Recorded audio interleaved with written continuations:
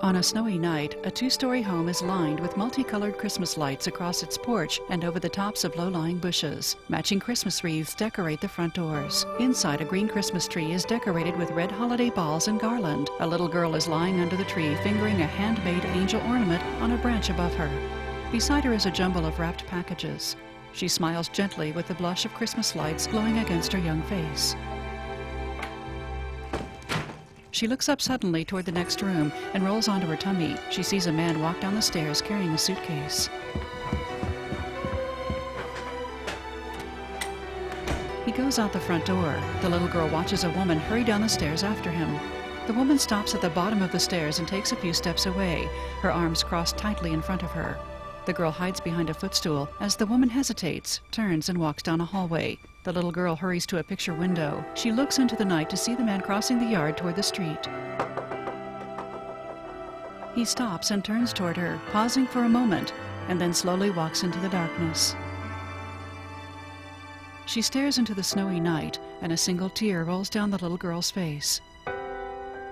In present day, a single drop of water falls into a partially filled sink. Christmas snow. A young woman's in a bathroom. On my window pane, silent night, such a cold, cold night. You slammed the door, I saw you walk away. Later, she's jogging. My heart just stopped, a tear ran down my face. I saw you walk away. She stops at a curb Outside my window pane, and crosses her lawn. every single day She picks up a newspaper. I still think of you. An article with her picture reads, Kathleen Mitchell, the Gourmet Grinch. Every single day I still think of you. Later in the kitchen, she puts fruit and a thick green liquid into a blender with some powder. With one hand on the lid of the blender, she peers at her picture in the newspaper on the kitchen counter. Later, Kathleen is at her bathroom mirror brushing her hair. She looks down at the folded newspaper, and her photo stares back at her. She looks at herself in the mirror. In the kitchen, she pulls out a news section titled Food and Wine. The headline, "Not Quite Home for the Holidays," hovers over another large photo of Kathleen holding the plate of food. She crumples the paper and shoves it into the trash. Shown from outside, she backs her car out of the garage and stops for a moment in the street as the garage door slowly closes. As Kathleen drives away, she passes a delivery truck coming from the opposite direction. The driver turns the corner and parks at the curb in front of Kathleen's home.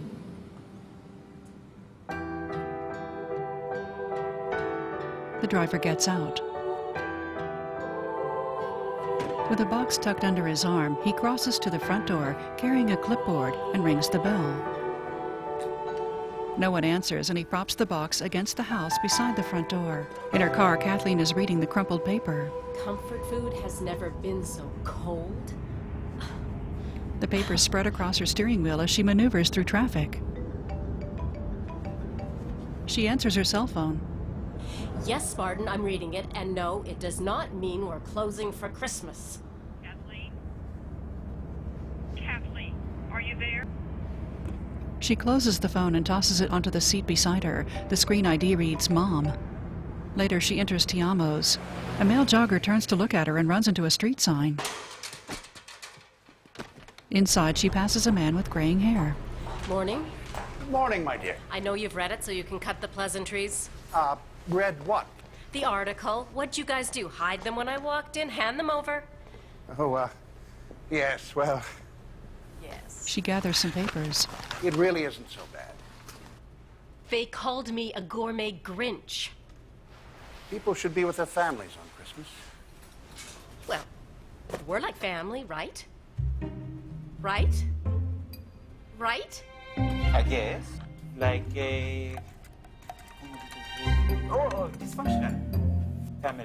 Who never goes on vacation. Very funny. Almost as funny as this. He gives Kathleen some notes. She's relentless. Now, shouldn't you just talk to her? She said it was urgent. It's just her annual Christmas invitation. It really wouldn't hurt to close for a day.